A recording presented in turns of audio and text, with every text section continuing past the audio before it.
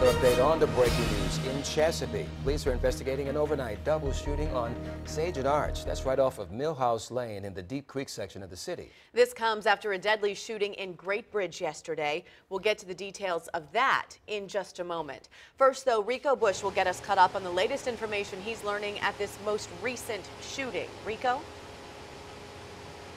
Katie, Don, police just took down the police tape at this crime scene. It appears that they may be wrapping up this investigation here at the scene. However, you take a look down the street, you may be able to see some police car still at the scene, and right now you're seeing a wrecker trying to pick up that Mustang. That is one of the cars that police were looking at overnight. It's unclear if that is related to this double shooting here. Let's show you some video of the investigation and take you inside of that scene. You can see here as police are walking on the roadway collecting evidence and also taking pictures. Within the last 30 minutes or so, we learned that shooting happened outside near Sagan Arch just after 3:30 this morning. Here's what we do know. Police tell us that two people were shot before officers arrived on scene. They were taken to the hospital. At this hour, they are still trying to determine their conditions. That is something we're working to find out from police, their conditions. This is a relatively quiet neighborhood. We spoke with a neighbor earlier this morning. He stepped out of his home very briefly,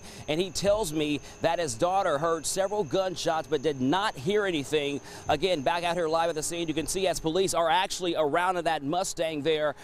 We are still trying to figure out exactly how that car is related to this double shooting here. We'll continue to gather information from police, and once we have an update, we'll let you know over on Fox 43 starting at 7 a.m. That's the very latest here from Chesapeake. I'm Rico Bush. Don, Katie, back to you.